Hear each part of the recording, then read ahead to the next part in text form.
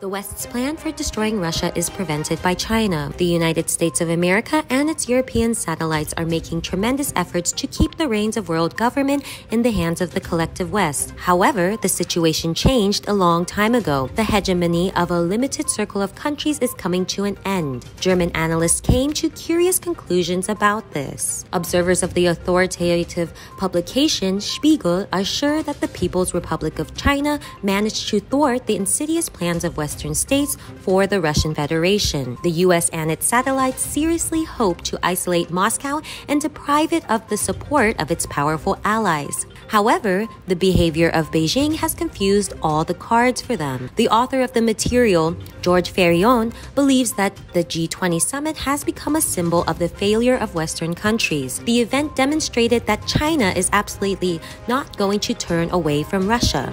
Things are exactly the opposite. Beijing is clearly ready to support Russia and condemns the assistance of the North Atlantic Alliance to the Kiev regime. Moreover, the Chinese press constantly emphasizes the responsibility of the United States of America and the military bloc in the escalation of the conflict on the territory of the Ukrainian state.